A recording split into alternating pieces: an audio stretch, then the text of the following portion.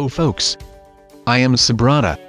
As you can see in my latest video of time-lapse, I am doing a time-lapse use in video mode and I am very happy with both raw footage and edited footage.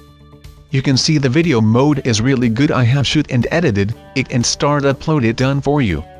As you can see the details, the tree, the clouds and the color of the sky after edited footage. Also I am pretty happy with my new GoPro camera. And thanks for watching this video. Hopes it helps you a little bit, and see you in the next project. Thanks for watching it. Bye, have a nice day.